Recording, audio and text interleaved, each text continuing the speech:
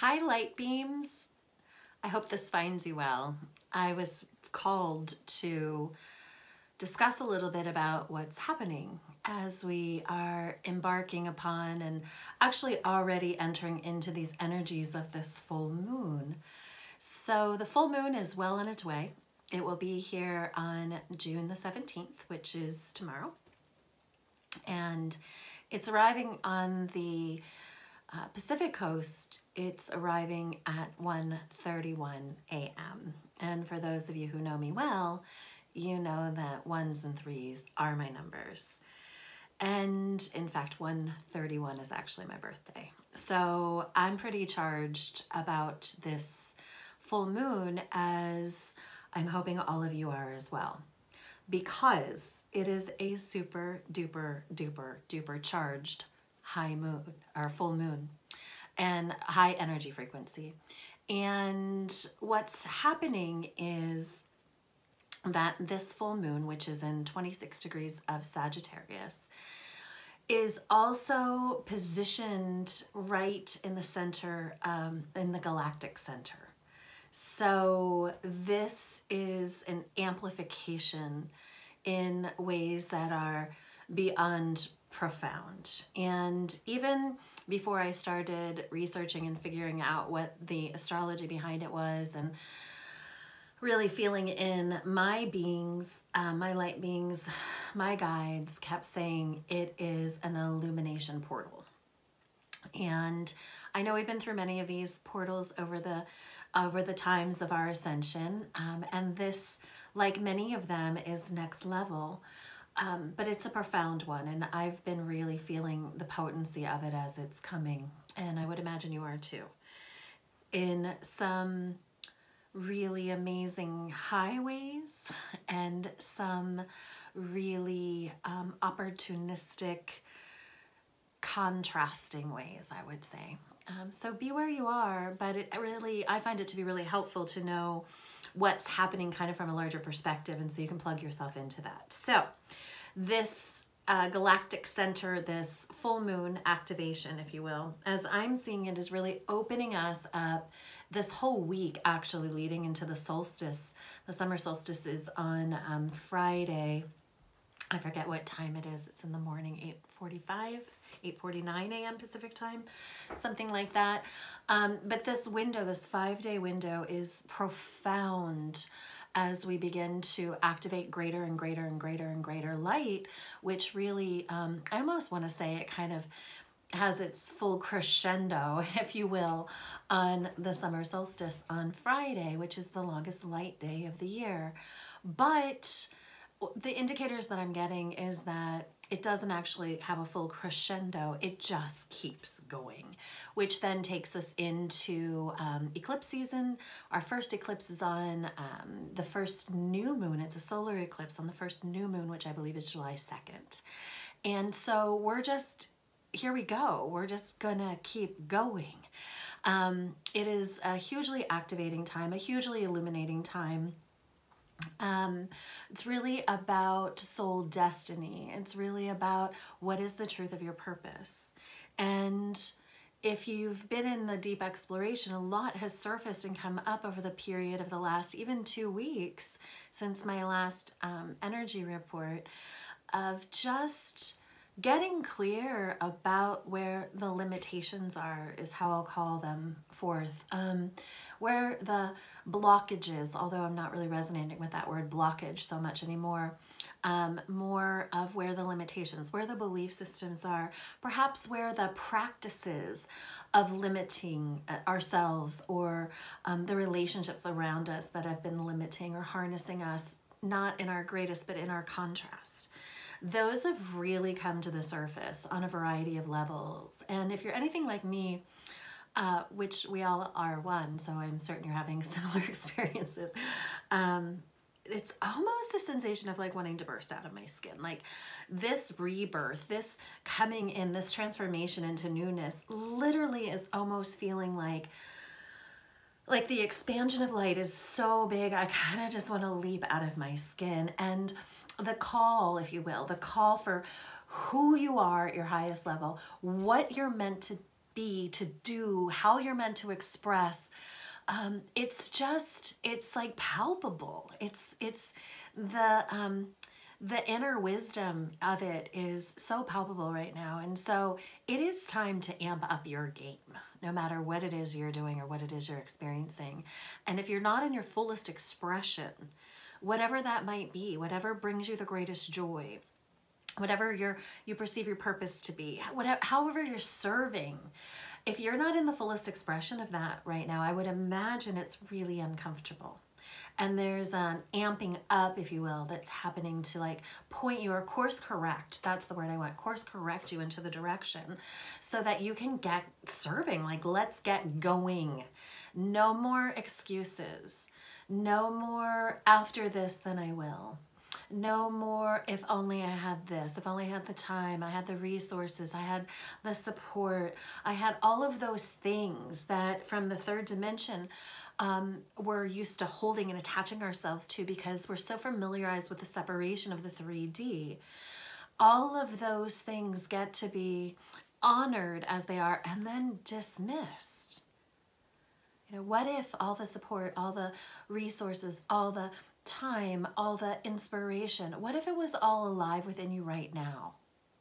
And you acted as if it was. You moved as if it was. Because it is. It is an illusion that there is separation from who you are and who you're, or how you're about, or how you're destined to serve. It's all right here. It's right here, right now. And so instead of the limitations, or I'm asking of myself to really rise above the denial of the truth of who I am and what I know, how I know I was put here to serve. And so it's really to turn the volume up and allowing that to be exciting as opposed to oppressive is your choice. You're a free will agent, but I would say choose it in a manner that brings you greater joy. So it's about the winds of transformation. It's about the winds of change. It's kind of like this portal is the big wide door opener. It's opening a door to your fullest potential, your fullest potency. And it's really why you were brought here. What were you brought here to do? So June being a 9-month in numerology, it is a number of completion. 9s are completion numbers. They're finales. It's the let go. It's the release. Also, you can welcome the new.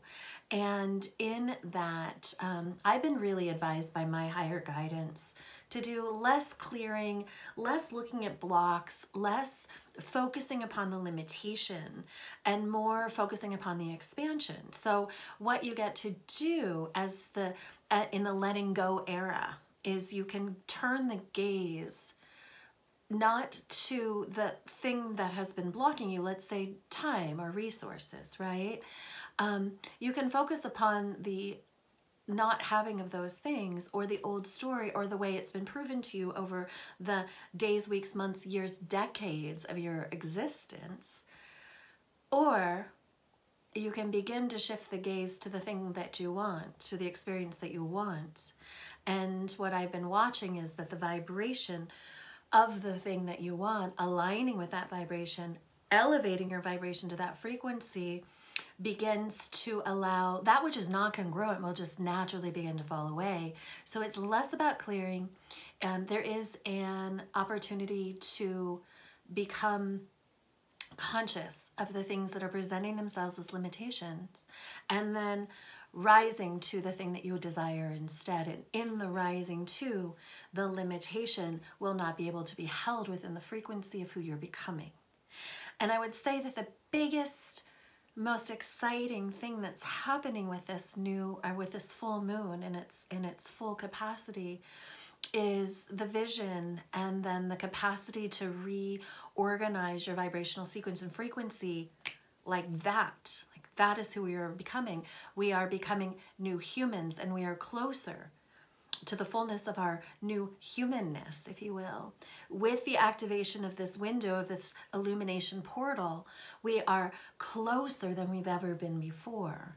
So my dear ones, the time is now. It's now. It's the time to focus on the larger, more expansive dreams. Like, what dream may you become? without limitation, just focusing upon that and really setting huge intentions and then activating it with the light frequencies, holding, what if this entire 5-day spectrum, what if you were so willing to be activated in the fullness of your consciousness that you did not speak, better yet, think into any of the limitations? What if, as an experiment for 5 days, you were so conscious and so present that you made a decision to only focus on the thing that you're willing to have or the experiences you're willing to have? What if we collectively spent this next 5 days razor sharp focused on correcting or enhancing our vibrational frequency through our thoughts, through our expressions, and through our vibration to the having of what dreams are coming? Deal?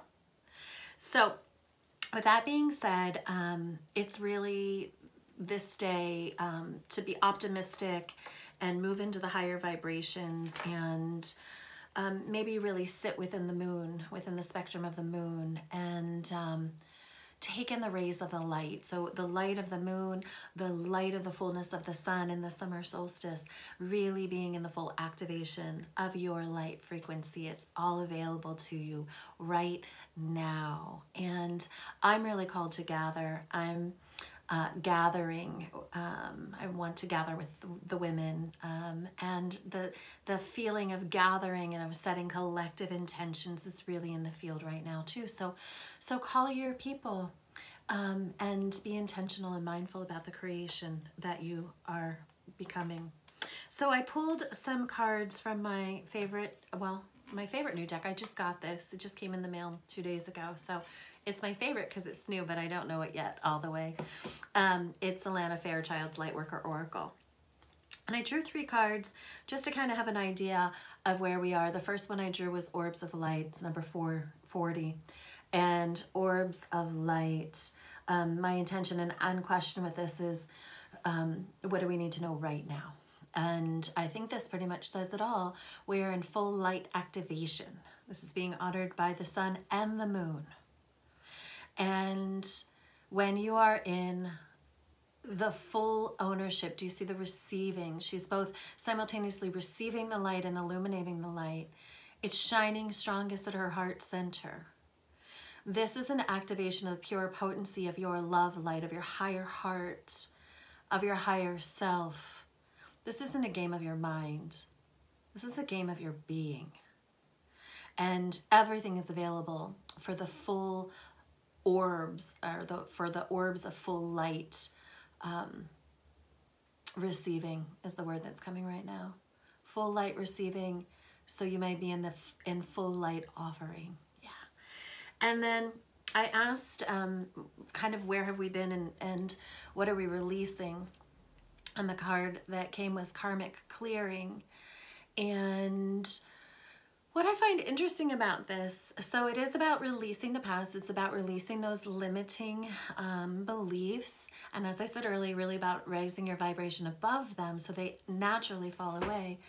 What I find interesting about this karmic card is my guidance that's been coming in is that as we are becoming these new humans, and as we are elevating, and as we are landing in 5th dimensional consciousness and awareness, or finding our way there, walking through the door. That's what's happening right now. We're walking through the next door.